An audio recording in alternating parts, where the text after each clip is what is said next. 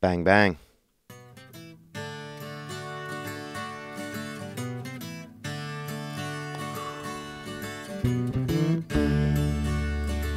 You know it.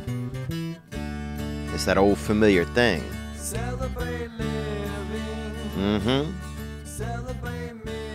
It's that screen door on that front porch. You know where you are, brother. You know where you are, sister. You're home.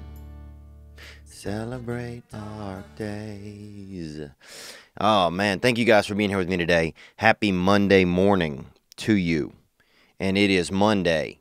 And it is February 5 in the year 2018. And we are here in outer space. Can you believe that? We're in outer space right now. And everybody's always talking about, meet me at the mall or, GPS. Dude, we are in outer space. We are astronauts. You realize that? We are astronauts right now. So if you meet somebody and they seem like they might be a little bit foreign, they might be an alien. And I'm not talking about an illegal alien or illegal. I'm not talking about anything like that. I'm talking about if you meet somebody and they got this crazy look in their eyes and they seem like something wild is going on, like they're picking their nose, but from the inside of their body without even using their fingers. If they seem geeked up, like the universe is just tickling a feather against the back of their brain stem, then maybe they're an alien. I mean, it's not that far-fetched to think that there could be aliens amongst us. Why? Because we live in outer space, guys. That's why. And if you were an alien and you came here, would you tell everybody? Would you tell everybody you're an alien? Probably not. You probably wouldn't. That's the first right there. I caught it. You probably wouldn't tell anybody you're an alien. Or at least in the past you wouldn't. I think these days, now you might tell people, oh yeah, I am an alien. Because now it's like the me generation. Now you'd be at a party and you'd have, a couple gin and tonics. And next thing you know, you're over in the corner showing one of your neighbors your frickin' tentacle dick or whatever, or showing your, how your nipples can light up. You'd be now, I think if we're going to know if there are aliens amongst us, we will know it soon, because I don't think that people can keep secrets as well as they used to. And maybe that's just me being, a little bit outlandish, but I believe that. I don't think we can keep secrets as well as we used to.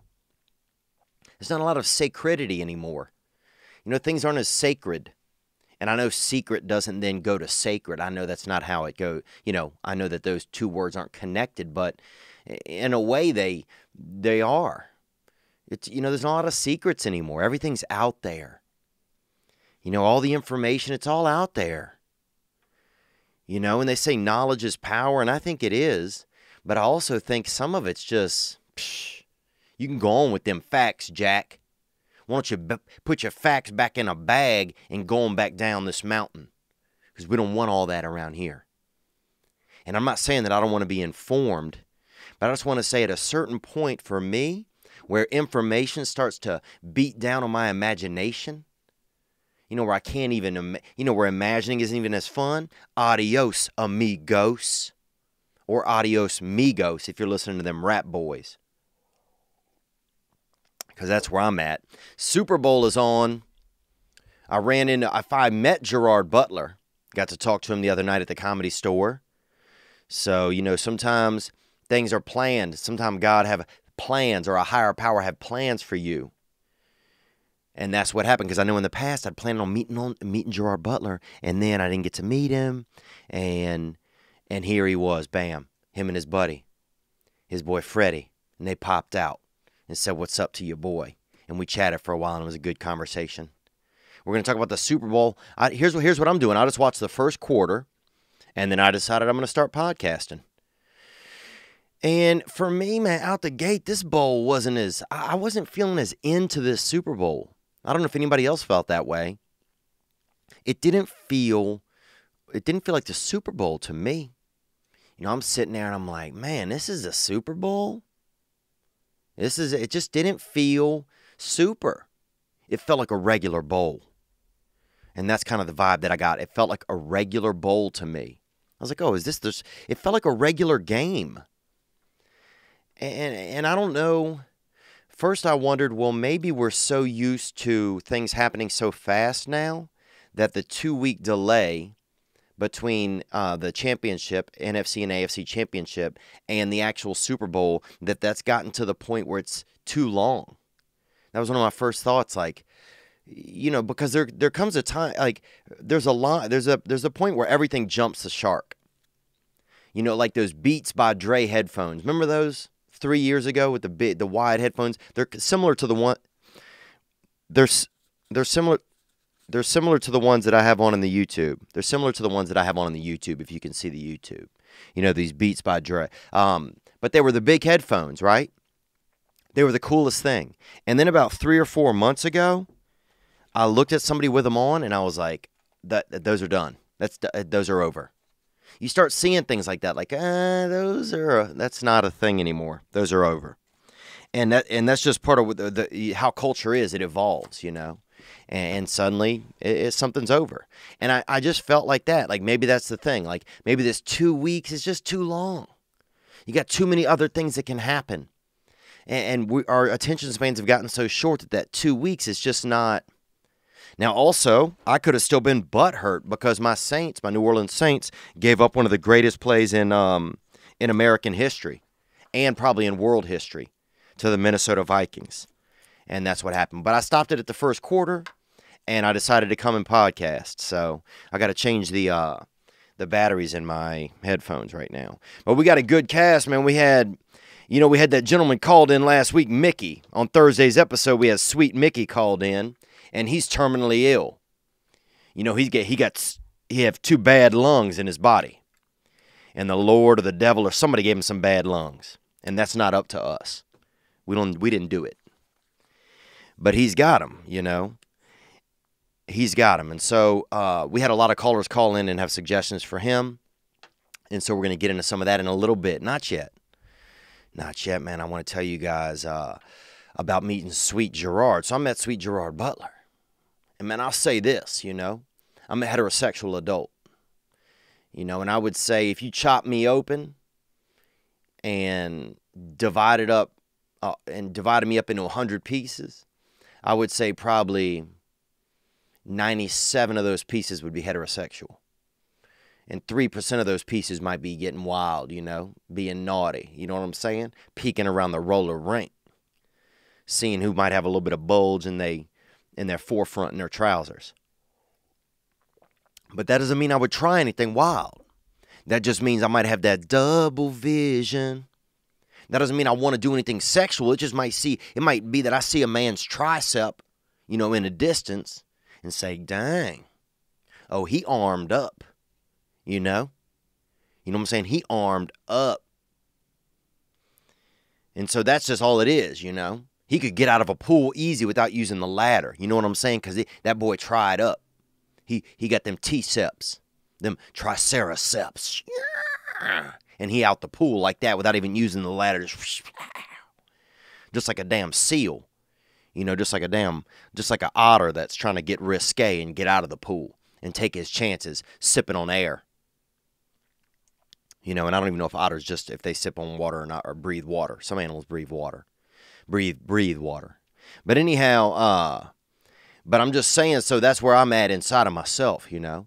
Now, who knows? You know, when I get older, 70, 80, I might be out there. You know what I'm saying?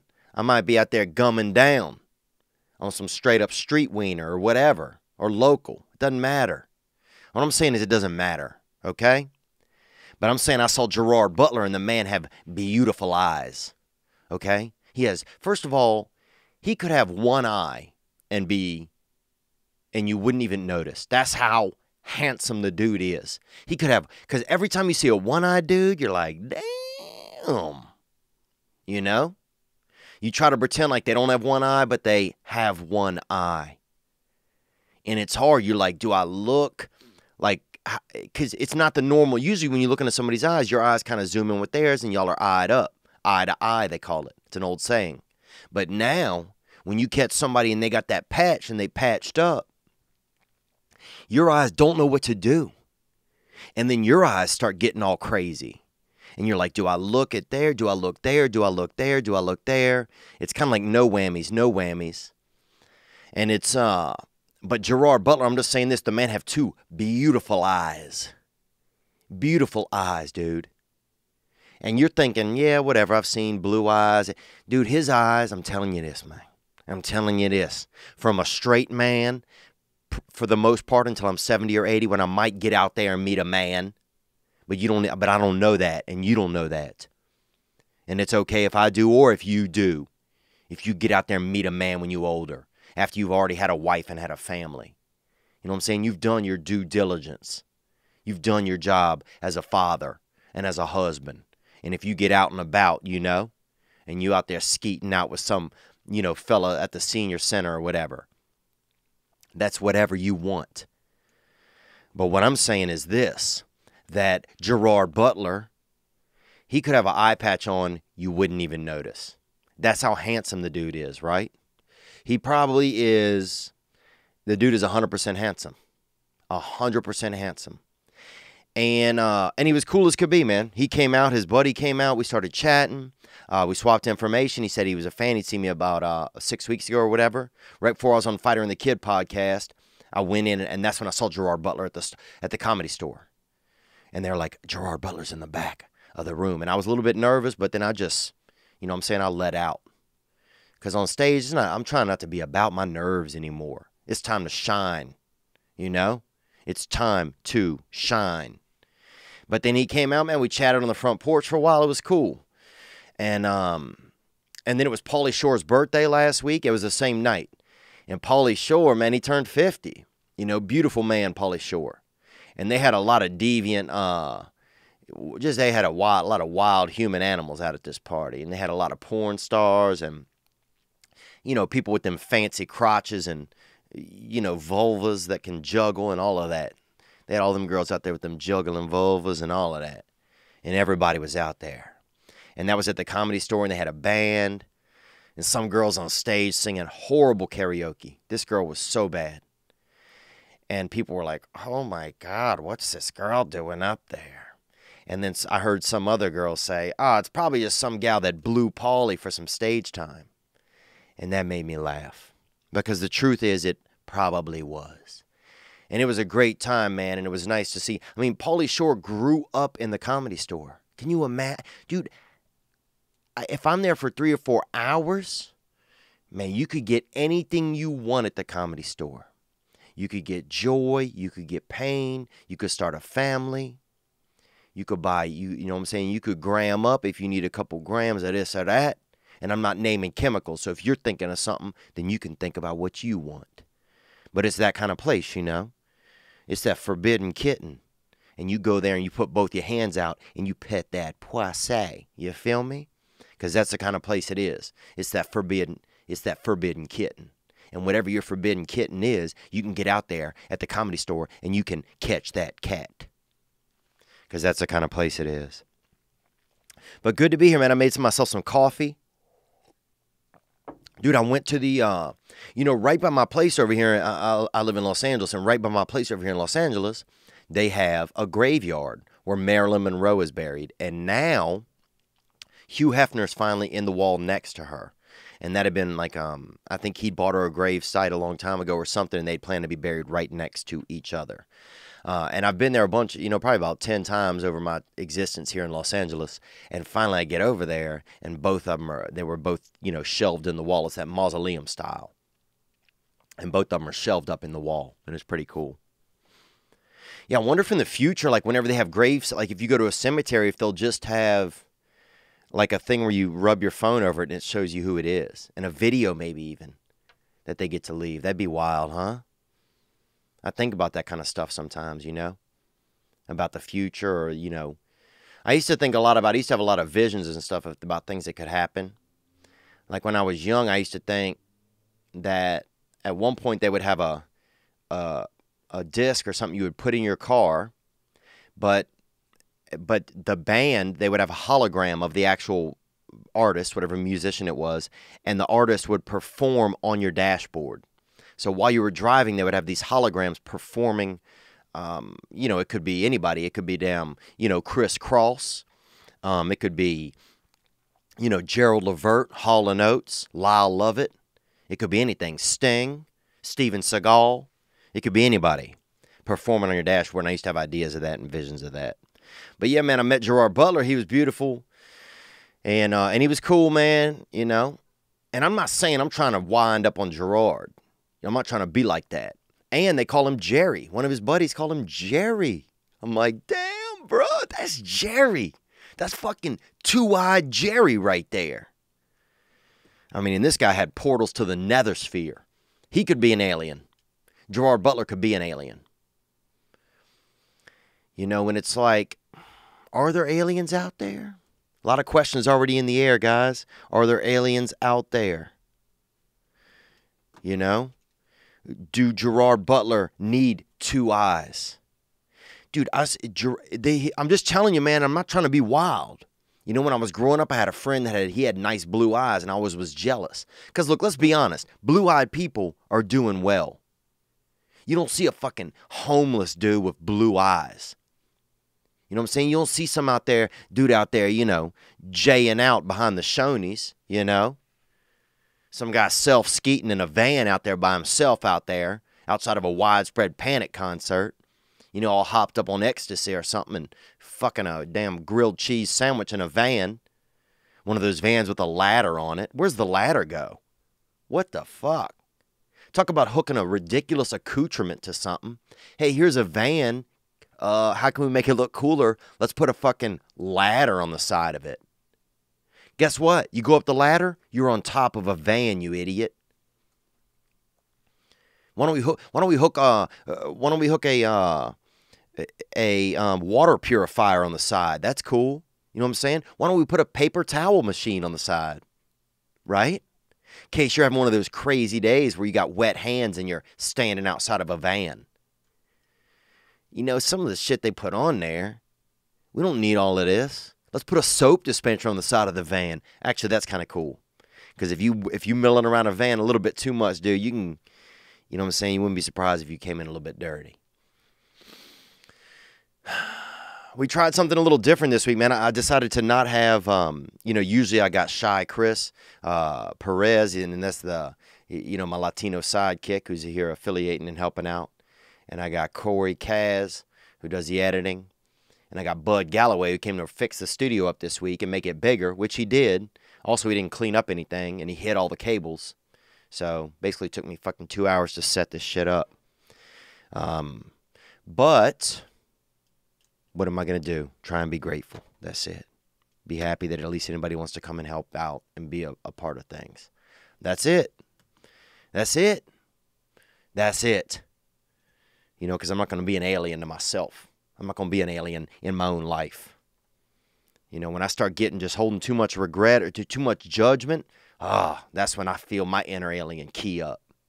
And that's when I want to climb up that van ladder. Maybe there is a good point, when you're just standing outside of a van and you're like, fuck, man.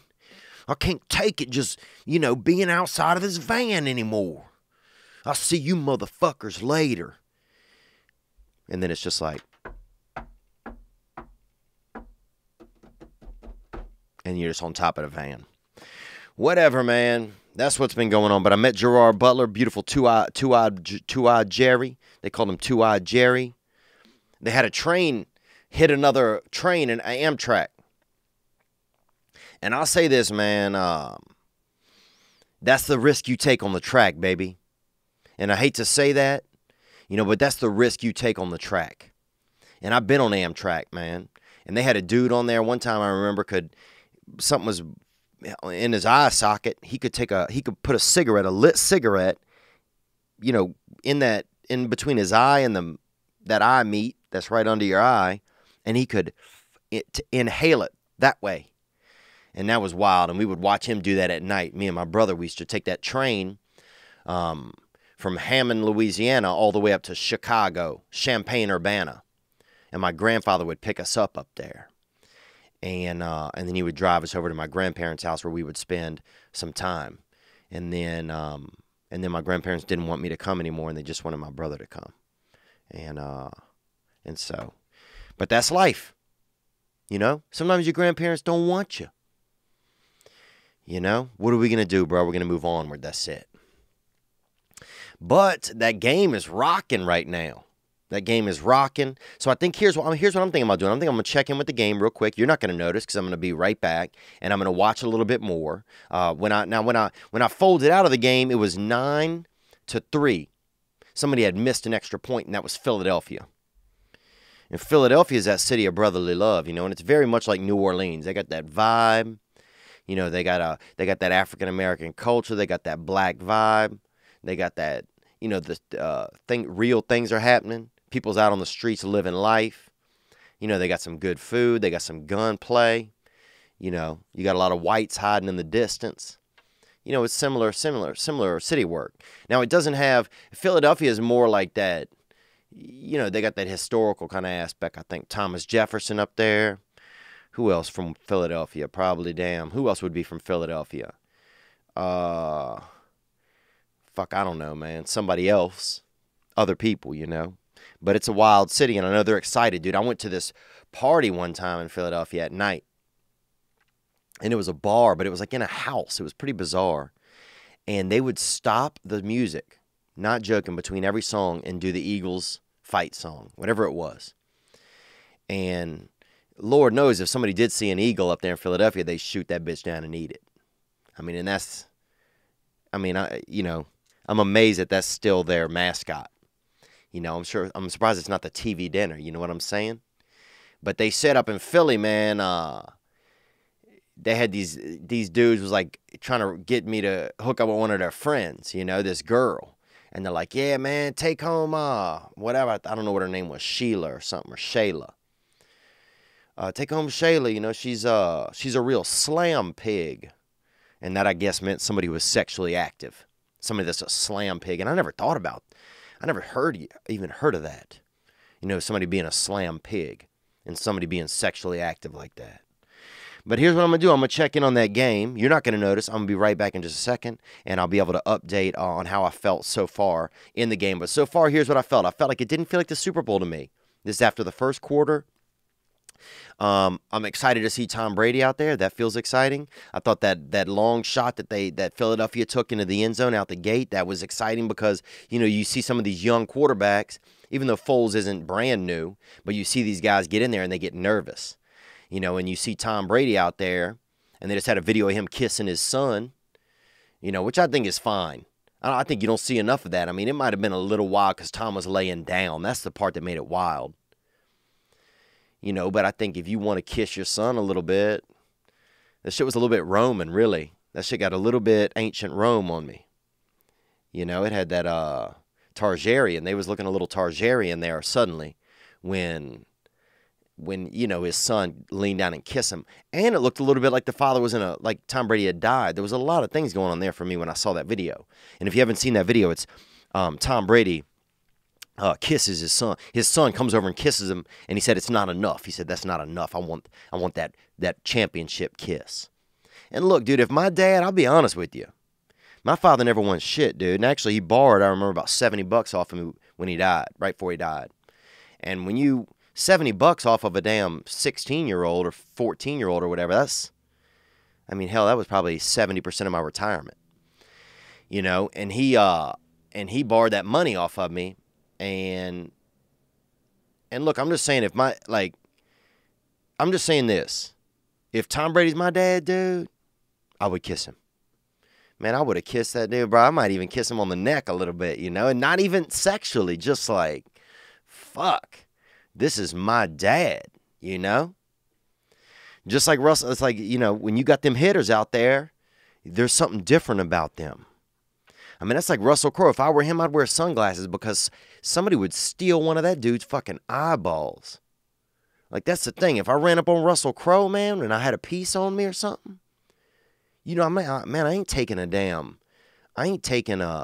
his wallet. I fucking pull that piece out, put it up by his dome and say, give me that eyeball. You know what I'm saying? Fucking spit that bitch into a cup, Jerry. You know? What did I call him? Russell Crowe? I meant Jerry Butler, man. Gerard. Spit that, you know what I'm saying? I don't know if your eye socket can spit something out, but spit that eyeball into a cup, Jerry. Because I'm auctioning this bitch off the internet. And then fast forward years later, I'm on a train on an Amtrak, and I see a guy in the corner smoking a cigarette out of his eye socket, empty eye socket, and it's Gerard Butler showing out, showing his new skills. Because when you're a man like that, I don't think you fade fast. I think some heroes have hero built into them. You know, and that reminds me, I saw John Mayer the other night at the Comedy Store. And I know I'm name dropping in this episode, but it's just crazy. I got into a conversation with him. We talked for about 8 minutes. And I'm not bragging. I'm not fucking whatever. You know, John Mayer's a wildcat. I mean, I'm envious of probably some parts of his life. I'm certainly envious of his brain. I'm envious of his music style. Probably most of his life. Dude is also tall. You know. But here I have a funny story about John Mayer. So this was about 12 years ago. I was working as a tour manager, and that's basically where you carry the guitar and drive around a musician. And it just so happened that the musician was a friend of mine. This actually might have been about 14 years ago. And the musician was a friend of mine. His name was Josh Kelly. And so next thing you know, I'm driving Josh all around the country, and he hired me as his tour manager because I was his friend.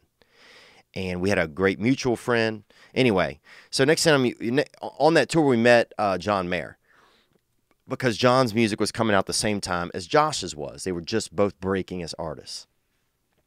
And then we met John Mayer, and a lot of my friends, I was at a party, and that's where I met John Mayer at. And I had been listening to John Mayer's music because I was listening to all these breaking artists at the time.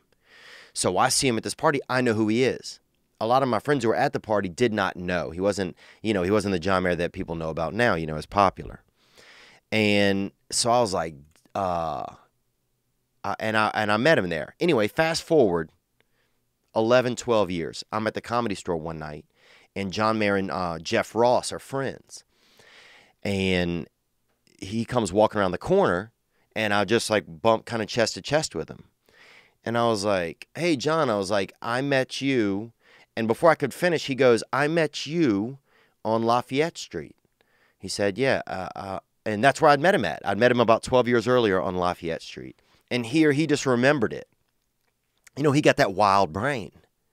Some people have that. They got that hero circuit board. He could be an alien. Now, I wouldn't put it past John Mayer to be an alien. And I don't mean that in like a negative alien or something. I just mean that as a basic regular alien. Because the man has a lot of skills. I've seen him do stand-up comedy. He's pretty, he does a good job with that. But he just has that brain, he's got that brain that's on that next level. He's like, we're all using a push mower and he's running on a weed whacker. He's just got one of those wild brains. And I think if there were aliens amongst us, that's probably what they would have. Because that would go under the radar. If you see something out in the distance, with 4 arms, we already shoot things with antlers. So even if something shows up with an antler, it's fucking clock, It's taking a couple slugs to the dome, you know what I'm saying? It's all of a sudden, for every, buck or wildebeest out there, it's, every night is Detroit. Every night is Detroit. Or every night is Chicago or New Orleans for them, for those animals, because they could get popped all the time. But anyhow, he has that brain. He just remembered, And then we talked the other night for a little bit, and it was we just talked about like dating and relationships and that kind of thing. But anyhow, just a crazy week, man. That's just, and that was this weekend. That was Thursday and Friday night. And that was this weekend. But I'm going to check in on the game. I'll be back in just a second. You won't notice. And I'm back. Wow. So that was that halftime show. That's what I saw up until. And some good offense out there, man. The game's looking pretty tight. Philadelphia just looks fearless out there. Like, they don't look like there's a lot of intimidation, that these are the Patriots. You can see the Patriots' age a little bit showing. Brady still is, the guy's 6'7", so he's throwing from, it's like throwing from the second floor of a building. So he have that, that ability. Even when he's throwing downfield, it's like he's throwing downhill all day. He can throw a 30-yard pass and it's downhill. He just has that, he's got that ability. And that's what happened when you get that little lip lock from your son, you get that extra ability, I bet. He got that son love in him. He's got that vibe, And I saw the halftime show, and it was good, man. I thought it was good. I thought that Timberlake just really, he's like the closest thing we got to a black guy, I think, as white people. I used to think it was Michael Rappaport, but it's not him. It's I think Timberlake's the closest. When I was young, it was Rappaport was kind of that guy. You remember he was in a lot of he always played the black white guy, or the white guy in the black in a lot of black shows. But Timberlake's he's the closest thing that we got. I think he's the closest thing that we got. I thought he did a great job of just entertaining, and I thought he heated up as it went on. We started off, he seemed a little bit, he looked, he seemed however old he was. And by the time he got to the end, I'm like, damn, this boy, he might be about 14 now. If he performs for another 5 minutes, he's going to end up back on the Mickey Mouse Club. Because he was running on a lot of good cylinders there. So that's it, man. That's all I got really about that. The game's still going on. Hold on. A little bit of our intro music popping in. The game's still going on, and I'll check back in a little bit. But Philadelphia was up by, I think, 8 or 10. So let's get back into it, man. We're going to crack into some of these calls in just a minute. But I wanted to give you guys a state of the podcast address. And that's just basically kind of like what's going on with the podcast, where we're at, and what's cracking. Overall, things are going really good, I want to say that, 100%. The listenership is up. We're getting, we're up to like a decent number. We'd love to get to try to get to, more subscribers on YouTube. But I wanted to talk to you about some of the stuff that's kind of going on and some of the stuff that's going to be happening, And really, it's just trying to get back to the simplicity of when the show started. And that's something I wanted to do this week, was just kind of, just be here by myself doing it. Because that's really what it's all about. And I wanted to thank you guys for your support and for, just for, a lot of calls. A lot of guys calling in about some real things that are going on. And and it helps me stay grounded and helps me think about, people's lives outside of my own. Because that's when I'm the best as a person, I find, when I'm not thinking about myself. Because, I have that infection. I have that infection of ego. And it's built into us. And that infection makes me think about myself a lot of times. So I just want to let you guys know that this is going to continue to be a safe place. I'm going to get back in and check in the voicemails again, so that I know, exactly who's calling in and what's going on. It's a buddy of mine's brother. Sorry, my phone's hooked up. And we're going to keep, a lot of guys were here whenever we started. A lot of those OG, Tom from North Carolina, One Leg Pat, JP, Animal Guy. He's going to be calling back in. I just got a picture. He sent me a picture yesterday of his stepdaddy kind of, getting into an argument with an alligator, a small alligator or a fucking strong lizard, one or the other. Rico from New Hampshire, everybody. Jimmy Diamora, who sent in, who sent in a lot of audio for us to check out. Anybody that submitted music, Jesse Lusero, Starlight Stevie, who sent that stuff in last week, who sent that hitter in last week. The YouTubers, Johnson543, Anybody, just anybody. I'm just saying people who've been a part, we're going to keep, we want to keep that localized vibe. So that's some of the goal. Trying to get to 50,000 subscribers. We have some goals in the big picture, what out. And then to continue to try to do new stuff. I had the studio's a little bit bigger. You guys can't see it, but we're going to try to have a guest on and just see how that feels. I still get nervous sometimes just talking to somebody. So to talk to somebody and do it in front of other people, it's baby steps for me, some of this stuff. But, to try to continue to do this past Thursday every week, to do a follow-up. Because there's been some cool stuff, some cool men and women out there calling in with stuff that's going on in their lives and us being able to discuss it as a group. So I just want to let you guys know that that's kind of what's going on. And really all that it is not much.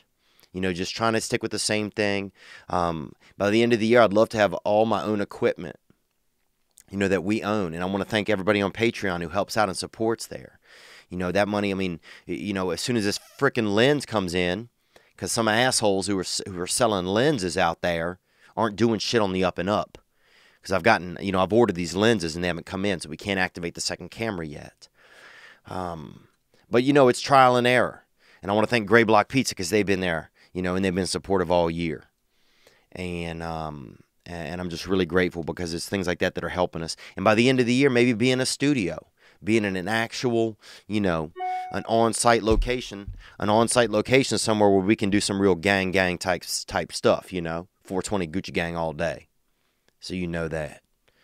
So that's some things that are going on, and that's just the state of the podcast address. And really, it's just a thank you for you guys' support. Thank you, Gray Block. Thank you, everybody.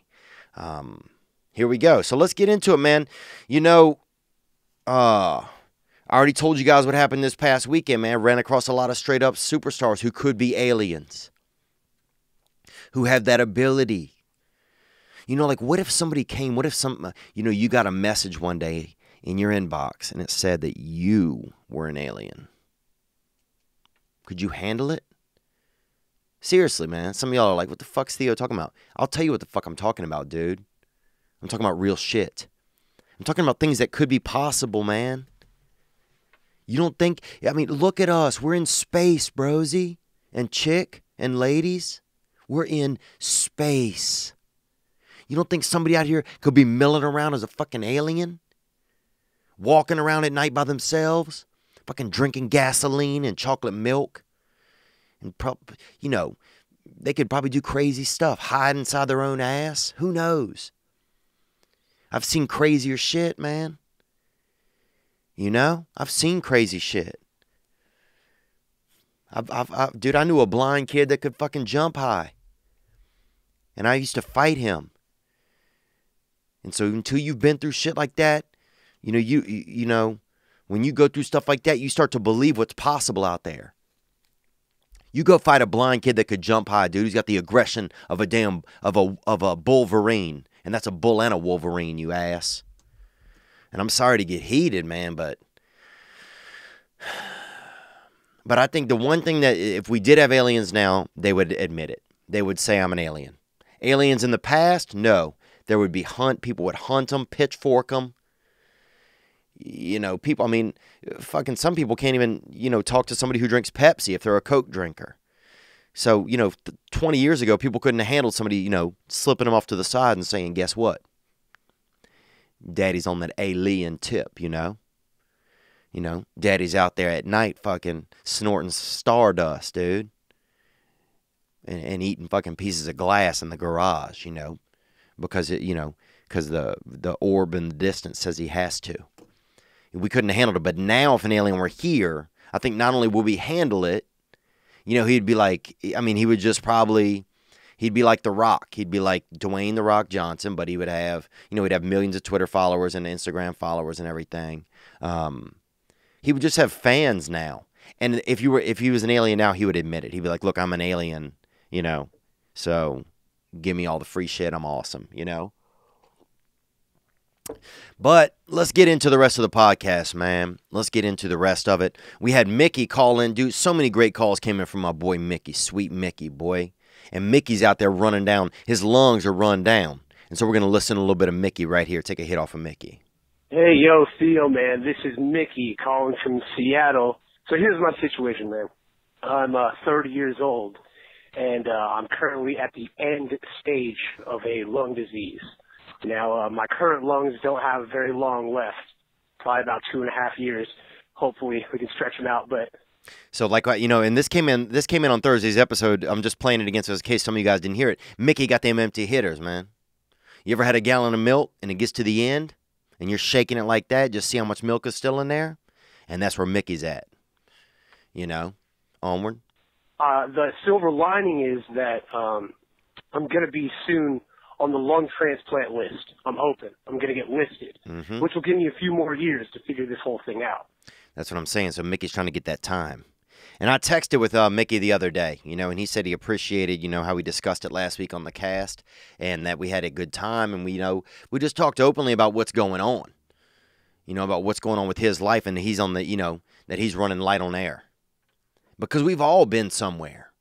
We've all been running a little bit light on something, you know. But Mickey's got them ticking. He's got them tickers in him, and those things are just tick-tocking the whole time. And so he's hoping to get on that transplant list. And I know that that's a special moment, man, when that happens, that you get on that list and you have that, you know, you have that hope. And we're certainly going to wish that for you. And I even texted Mickey. I said, look, man, we'll try to find you a lung through the podcast, you know. Because there's been some callers out there. Fucking my boy JP down in Alabama, he's only have one leg. So he probably wouldn't, you know, I'm not putting words in his mouth, you know, but he probably wouldn't mind, you know, coming in on fucking, you know, one fucking, you know, air tit. You know what I'm saying? That lung. Let's hear a little more, Mickey. And it's been a really difficult time, and I've been single through it. My question to you, man, is during this difficult time that's really ruined my confidence, I wanted to ask you and the viewers what they think. What are some good steps that I can take to start boosting my confidence and my self-worth? There you go. Man, and you know what this makes me think, man, honestly, is that it's so wild that we are in a time where men are struggling so much with their self-confidence and self-worth. That even it's like no matter what is going on. I mean, here is Mickey with a real ailment. You know, I mean, this is something that is probably very rare. You know, I remember when my sister needed a liver, it was, I mean, 1 in like 1,000,000 children was born with the issue that she had. And I don't even know what Mickey did. You know, I don't know. Some people blow through their own stuff. You know, you might, I mean, if he's out there fucking huffing gas or something or doing that kind of shit and blowing through his lungs, then that's different. But if this is something that, you know, that came into him by nature, then that's, you know, then that's another different, you know, and that's more real. But, you know, here you are, you know, you have this thing going on, man, and you're dealing with the same stuff still. You know, it's just wild. It's wild that, you know, that it's like no matter who we are, that sometimes there's so many problems that are, you know, that just connect us all. I mean, you could have somebody out there with no head or no arms and legs, and they would still be worrying about self-confidence, you know, and these sorts of things, man. And it just, I don't know how it makes me feel. Man, it makes me feel, I guess, a little bit, I don't know if I want to say, not ungrateful, but it makes me feel a little disappointed maybe in myself. You know, that here I am and I'm healthier than Mickey is right now. And that I'm not taking all the steps I could take all the time to try and boost my own self-confidence and stuff like that. Even though I know it's not one of those things that's, you know, that's always easily fixable. But, you know, it's like here I am just, you know, here I am. I don't have a ticking time, you know, I don't have, 2 ticking time bombs in my body. You know, I'm not on the clock. And so since that's the case, I'm not worried about as much about, you know, always getting myself to wellness. Whereas here's Mickey's out there, he's on the clock, and one of the things he wants to do, he wants to man up in case he doesn't have the opportunity to stick around. He wants to defeat that self-confidence, you know? And, you know, man, it's just, I can't imagine what you've been through, but some of our listeners have some thoughts for you and some suggestions, and we're going to crack in a little bit that right now. Here we go, Mickey. Yeah, it's Ricky Dickey from Pittsburgh. Oh, and this is Ricky Dickey from Pittsburgh, and I've never even, I don't know, I guess that's your real name. I'm not even sure, brother. I don't think I ever called anybody Ricky Dickey. Onward. I'm calling in to talk about our boy Mickey and the lungs. And I think his best bet might be to find someone with, you know, another ailment, someone that needs a kidney or a liver, or they need lungs, and they could breathe life into each other. No pun intended. Well, I mean, it seems like obvious pun intended right there, but you know what, man, you might be right. You know, it is funny how if you have somebody that has some of the same issues, that it brings you together. And that's one thing that sharing issues does, man. When we're able to share, like, what makes us hurt. You know, when you're able to share that with somebody, it's crazy how it brings you together. You know, I've noticed that in brief moments with dating and stuff like that, when I'm actually able to try and voice what is going on, what scares me, that it ends up, instead of thinking, fuck, I'm going to say this and this person is going to hate me, or this person's not going to care about me anymore. Instead, it just makes them understand me. And so much care usually comes out of understanding that it's fascinating. So you may be onto something there. You know, that sometimes you can see what you know the feeling of, and you see it in somebody else. And if you're able to be a good partner for that person because you can understand them the best, because you're saddling up on those feelings and riding that similar vibe, whatever it is, every day. Now, if you're talking about just mix and matching people, that's Frankensteinian. You know what I'm saying? If you're talking about finding somebody with a one leg and somebody with a different leg and matching them up, then that's wild. You know, that's just, it makes sense if you're charting, if you're, doing a drawing, and if you're trying to, if you're doing a human puzzle, a puzzle made out of humans. But it doesn't make sense realistically, I don't think. But I don't know, if you had somebody that, their heart didn't work and yet somebody's brain didn't work, and you put them together, could make beauty. But that's Ricky Dickey out of Pittsburgh, man. Mickey, that's a little bit of some suggestions from Mickey. And also, I know I'm going to be in Tacoma, and I'm going to be in Tacoma, and I'm announcing it right now, the 15th and 16th. That's Thursday and Friday, and that's outside of Seattle. And Tacoma, and we're going to try to get a date for Mickey, because, in the rest of his call, if you listened last week, he talks about he wants to have more confidence. He'd like to fall in love. He'd like to meet a lady. And he wasn't talking about sex. He wasn't talking about, just reaching down into some moist, touching that moist. He was talking about being out there and maybe looking for some love. He was out there trying to get up in that, that baritone maker in between those ribs. And that's the heart. So just a lot going on in this, man.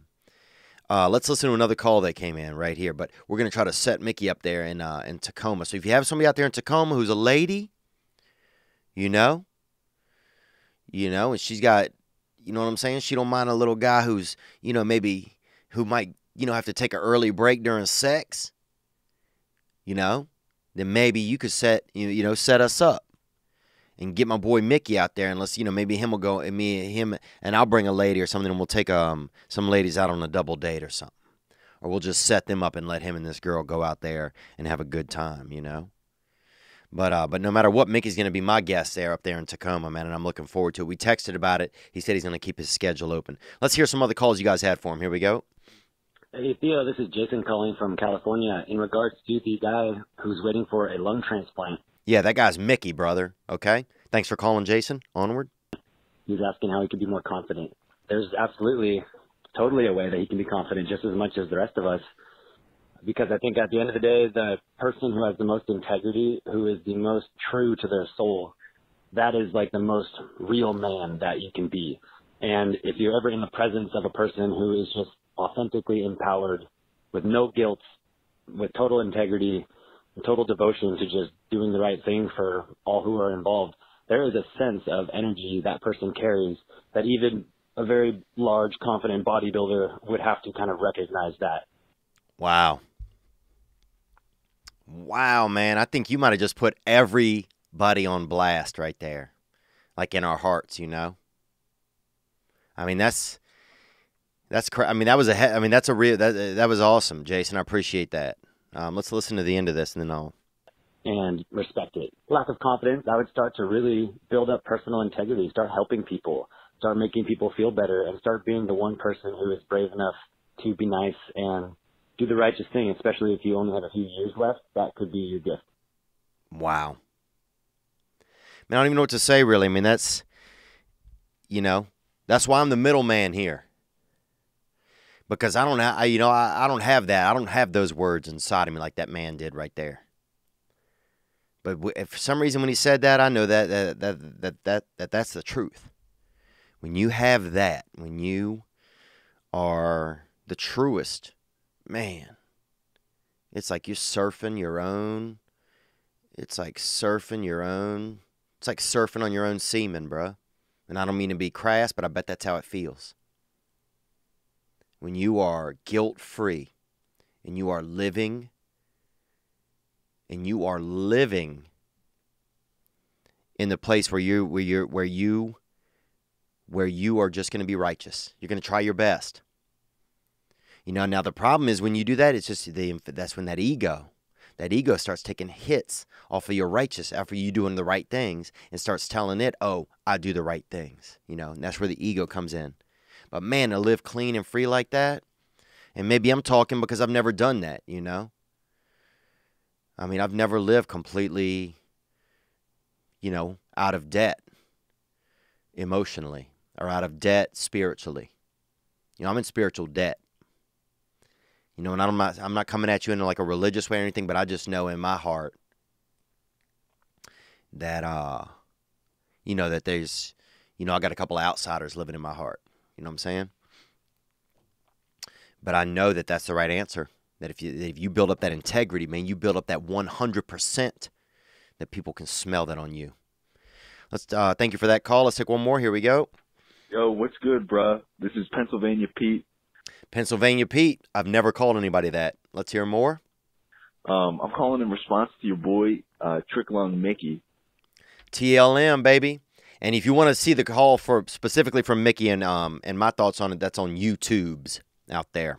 Onward. I'm not in his personal situation, so I can't say how it would be to overcome, you know, the fear of death in such a short time span and then how to talk to women. But I feel like, you know, the best bet for him to do would be to accept it as quick as he can, start joking about it, right? And then once you start joking about it, you know, I don't know if you'll ever be able to really accept it because I think that's the thing that everyone, you know, has troubles dealing with, you know, the fear of dying. It's so scary. But, yeah, the best thing maybe to just, you know, come to terms with it. And then.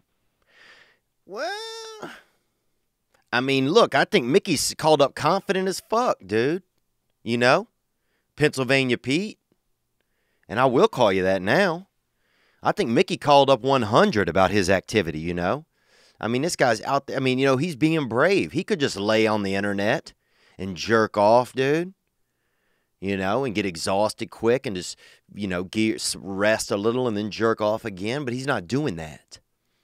You know, he's saying he wants more. He wants more than his present lungs can hold. You know what I'm saying? He wants to double down on his own life. That's what he wants to do. He's willing to take that risk. He's asking the universe, I want love. Because I'm going to get on that transplant list. I'm going to get that second. I'm going to get 4 lungs. Fucking Tricky Mickey's going to be a damn amphibian come 2022. That boy's going to be out there fucking backstroking in your lake and banging your sister and stepmom at the same time. So freaking, you know, I mean, Pennsylvania Pete accepted and I mean, like, I feel you. It sounds like he's accepted it, though. It sounds like he's accepted it. You know, maybe you got to accept Big Petey. Maybe you got to accept, maybe you sitting around your room looking, you got 3 or 4 sisters or siblings in the house, female siblings, you know? And you thinking, oh, damn. Maybe you scared that somebody with as much integrity as Sweet Mickey has out there, that when he gets sucrosed up with them new airbags, that he's going to come to your house. And he's going to give you a bunch of nieces and nephews, you know? Because that is a lover boy. So you might be living in fear, Pete. Anyway, I didn't mean to get fired up, though. I do appreciate everybody's call, and I always do. Let's take one more. Let's hit another call here, man. Here we go. What's up, Theo? This is TJ, and I'm calling in about that Mickey was running on them, fuming on them low tanks of gas. Yeah, I feel you, TJ. Thanks for calling, dude. You honestly sound like you have less time to be alive than Mickey, bro, to be honest with you, bro. No shame, you know? And look, and Mickey and I texted the other day about joking around, and he was cool, man. He said it was, you know, he laughed, and he'd been having a laugh, and he'd been sharing this experience with his friends. And look, that's where I'm from. So sometimes if somebody's like, man, you joke about shit that's too real, well, guess what? You know, I didn't choose that for myself always. And I do know that it is a problem that I have. Sometimes I do joke when things shouldn't be joked about, you know? But I mean, I grew up, man, my dad was 70 when I was born, you know that. My sister had a liver, was not on the liver list, you know? I mean, she laid in the crib, dude. She was green and yellow and different colors for 5-6 years. You know, had so many scars on her body, looked like a damn, you know, looked like a scarecrow. Looked like the child of a scarecrow. You know, so my first thoughts growing up was that everybody's dying. You know, I'm not trying to glum anybody out, but I'm trying to let you know where some of my sense of humor comes from. You know, so you don't think I'm just out here. That's where my sense of humor got made. That if I wasn't able to find some joy in that, you know, and going up to my dad and not knowing each time if he's alive or just, you know, resting. He'd have friends come over, both of them fall asleep on the couch. And I'm thinking we got a carbon monoxide leak in the house. But the truth is, both of them are just in their late 70s. And they just were having a conversation, and one of them didn't talk for a little bit, and both of them dozed off. But TJ, man, you sound like you might need a spare lung. But let's hear more. Thank you for calling, TJ. You know, my best advice would be maybe if he could go on one of these dating sites, you know, his online dating sites, and just kind of explain his situation, like, so, you know, whoever knows his situation right off the bat. Because the worst thing you can do is get, you know, attached to a girl and get really serious with her, you know, and she wants to spend the rest of her life with you. And then 2 years down the road, you're dead. I hope that doesn't happen, you know what I'm saying? But I think that would be the best thing, to just explain your situation. You're going through a hard time. You want some companionship. And, yeah, man.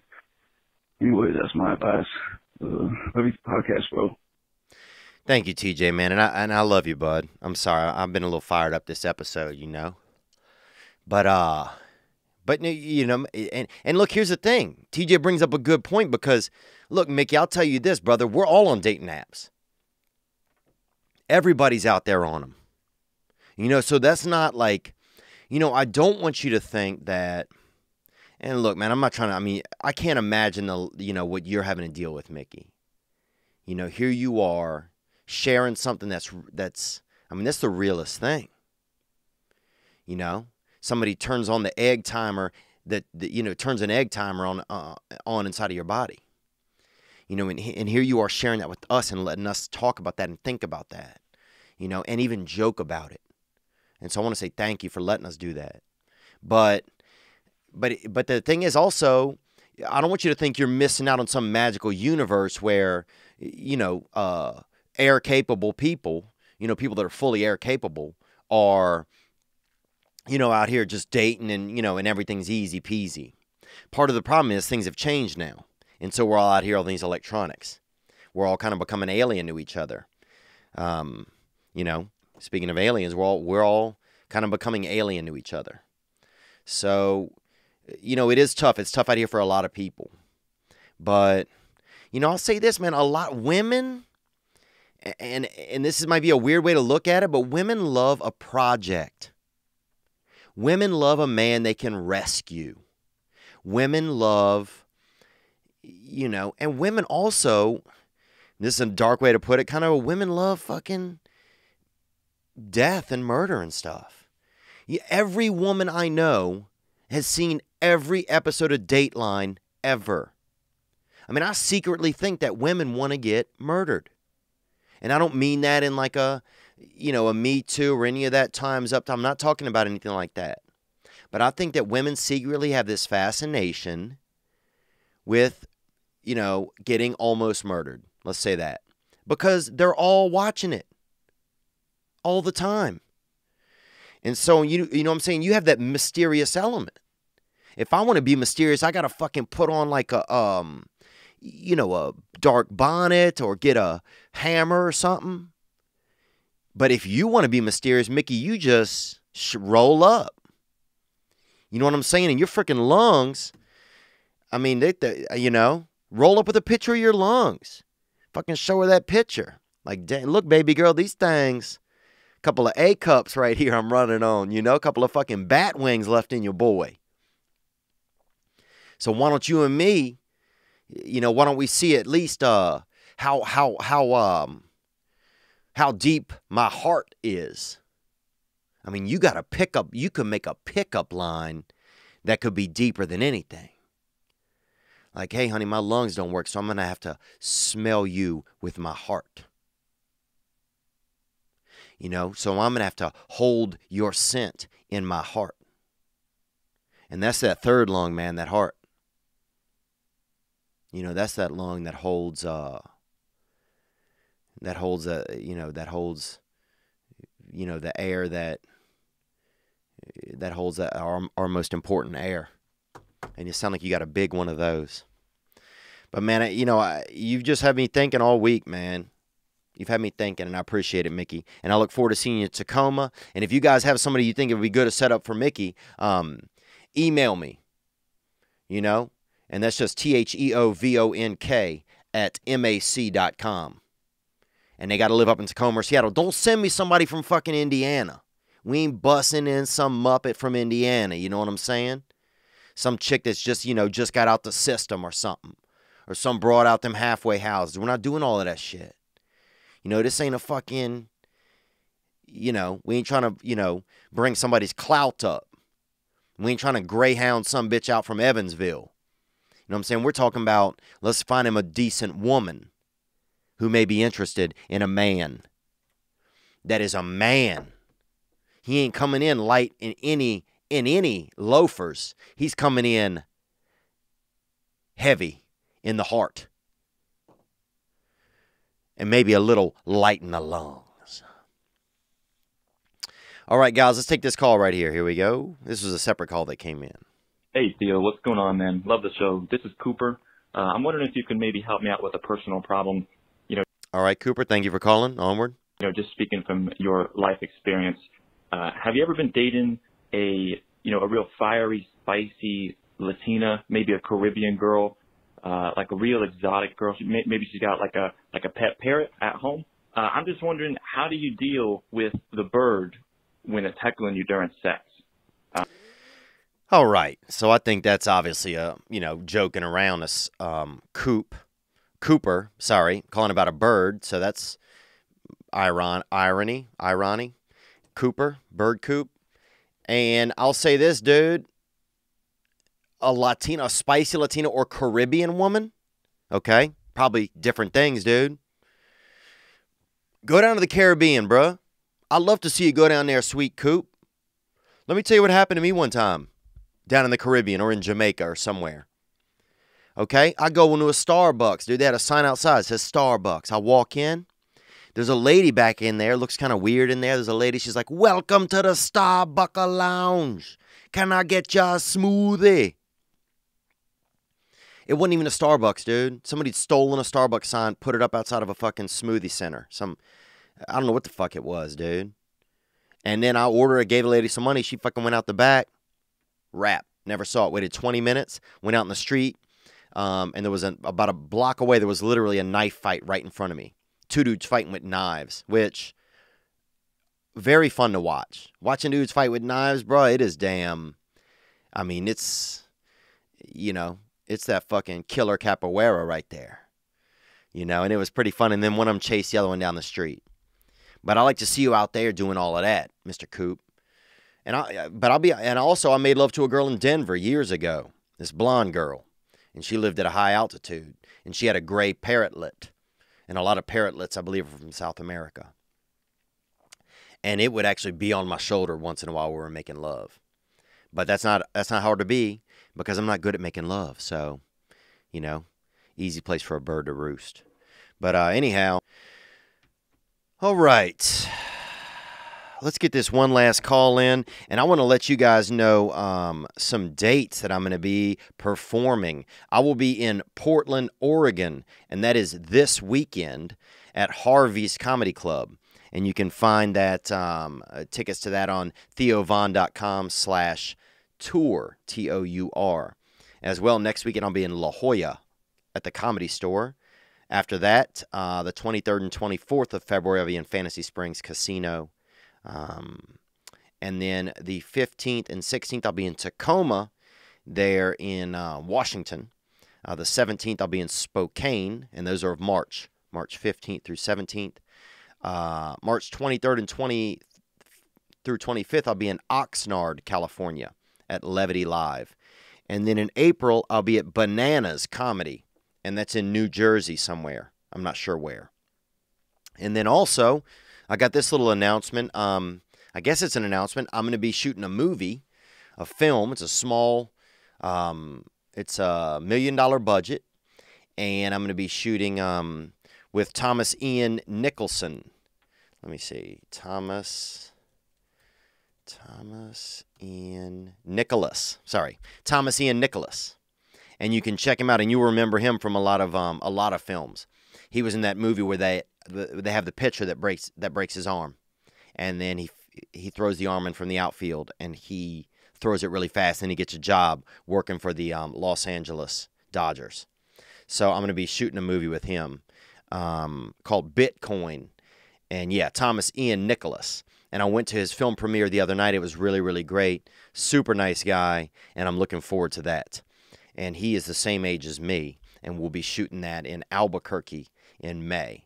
So that's pretty cool, man. I'm excited about that opportunity to work with him. You know, he was in that movie, and I can't remember the name of that. He's been in so many films, and I'm not trying to pigeonhole him. He was also in American Pie and the American Pie series. But I don't watch a ton of films, and that's what I remember him from. But so, yeah, it should be cool. You know, it should be cool to do that. I'm looking forward to it. Now, with movies in Hollywood, you know, shit don't always come to fruition. But as of right now, it's all contracted out, and we are ready to rock. So looking forward to that. All right, man, let's take one more call here. And this is this call, I already know what it's about. And I just want to get some advice. Let's see what he says. Here we go. Onward. Hey, Theo.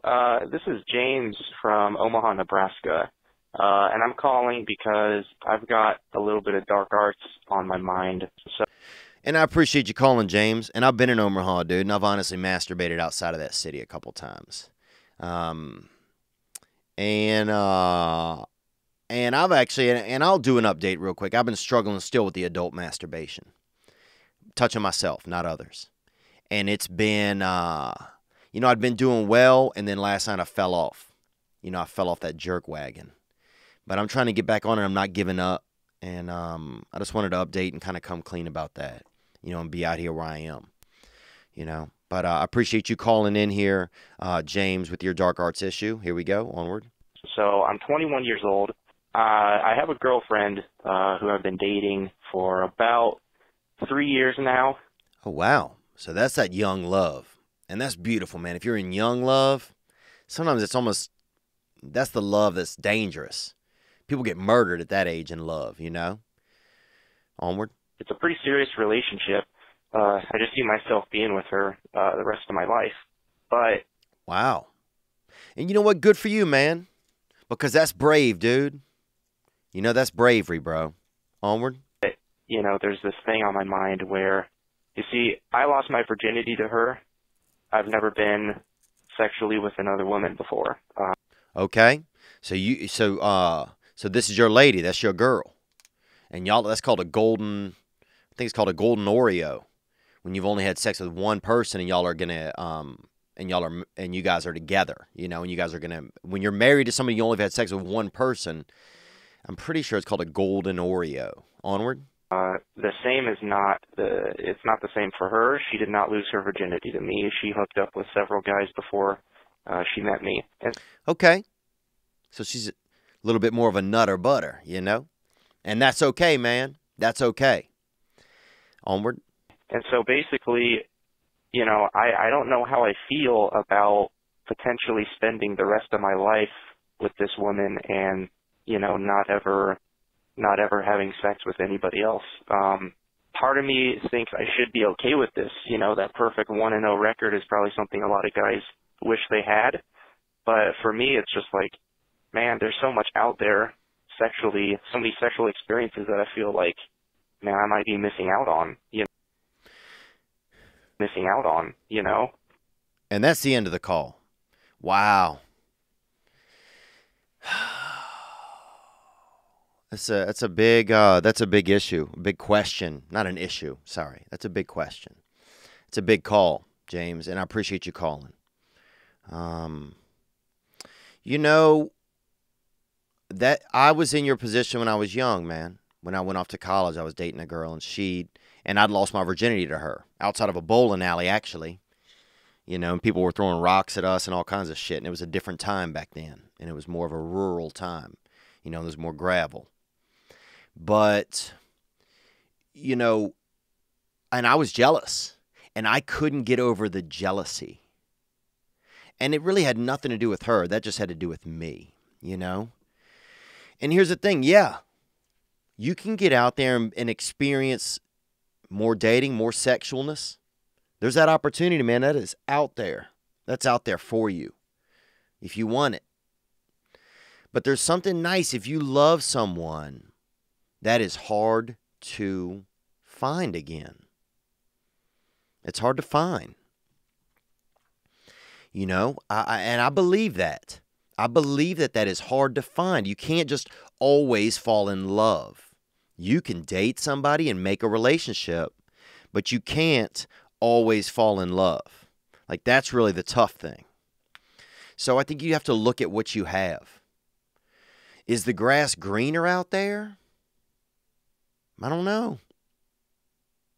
And only you know that for yourself.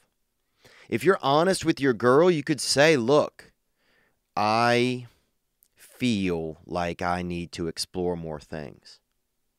You know? You could tell her that. I'm not ready. I want to sow my oats a little bit. You don't have to phrase it like that so it's sexual, but you could tell her that. You could let her know. Because if you just were to cut ties with her, then that's tricky. You know, then she's not going to know why. She's not going to know what's going on. And getting earnest with her is really where you're going to be able to prosper, even though it's going to be the tough part. I want to listen to your call one more time. The second half of it. Here we go. Before. The same is not it's not the same for her. She did not lose her virginity to me. She hooked up with several guys before she met me. And so basically, you know, I don't know how I feel about potentially spending the rest of my life with this woman and, you know, not ever having sex with anybody else. Part of me thinks I should be okay with this. You know, that perfect 1-0 record is probably something a lot of guys wish they had.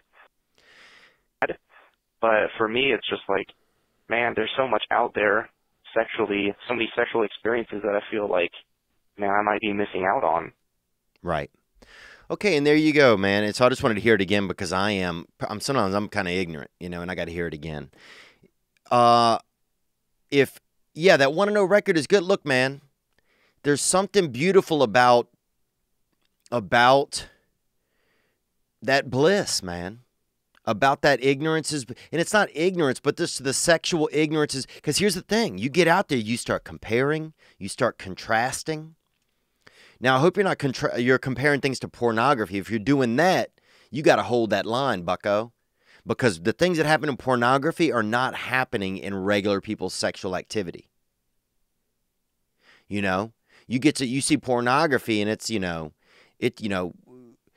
it's all that action. And they got elbows and titties and, people with, freelance buttholes and all kinds of activity.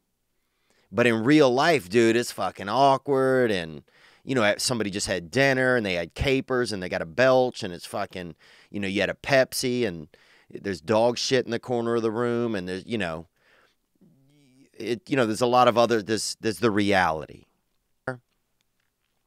This one's a tough one for me, man. So I'm going to put this one out to our callers and I'll chime in on this one next week because that's a real deal. That is a real deal when you're out there.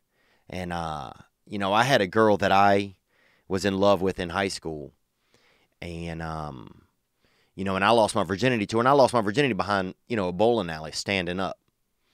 And people were throwing rocks and all kinds of shit at us. Very Gaza Strip, if you will. And, but I remember being jealous that this woman had more partners than I had. But it didn't have anything to do with her. That was all on me. So the jealousy, if you have jealousy, it's your thing. Now, how do you handle that and deal with that at your age? Who knows? I don't know. I didn't handle it well. I was angry at her. I resented her. But I had no tools for solving any emotional or relationship problems. I had zero tools. I was flight or fight or fuck. I think maybe might be the third one. Or just fiddle. And I would just kind of fiddle with my fingers and just be, kind of loitering and be awkward and shit. And I also hid outside of a girl's place one time and petted a cat out there in South Carolina doing some light stalking, and I will apologize for that. But let's put that one out to the callers, man. We'll put that one out to the callers. If you have some suggestions for James, 985-664-9503. That is the hotline. I want to thank everybody that's been a part of the podcast that's been helping. We do have exciting stuff happening for the next year. Things are slowly going on. And I'm just grateful to be here with you guys. I'm going to go watch the end of the Super Bowl. I was going to watch and come back and talk to you guys again, but, I feel like we've had a good episode. There's been a lot of information, I feel like maybe, and kind of coming full circle about aliens, I feel like maybe we're becoming aliens. Maybe we're becoming aliens. And I think that's why part of me wants to tell James just to stay in there and work it out with your lady. That's why part of me wants to say, let's find a couple of options, or let's find a girl, at least a date for my boy Mickey. Because, man, we're letting love go. We're giving up on it easy. We're giving up on it easy. And it's not fair for me to tell you that, James, really, because I haven't done that in my life. But it doesn't mean always that because I haven't, it doesn't mean that I can't now. Because it's tough. I know it's tough for a lot of men out there. To stay in love and to commit to love. But damn, maybe that's our battle these days. Because we are becoming aliens and alien to the things that make us human. Connection. And I feel it. I'm not accusing anybody of it. I mean, I am guilty as the rest, man. We out there in these emo streets, man. We out there in these love streets. But we're not alone, bro. Gang, you feel me? All right, man, I'll see you guys in Portland this week. I'll have an episode up. Thursday, I'm going out of town. I'll have an episode up Thursday. We'll follow up and put these calls out to James. And you guys be good to yourselves. You know what I'm saying? You probably deserve it. And if you don't, we'll start asking ourselves, how can I deserve more? And how can I have a little bit more integrity? Because that's something that we can all gain. And thank you guys for the calls. Thank everybody. You guys be good to yourselves, man. I'll talk to you soon.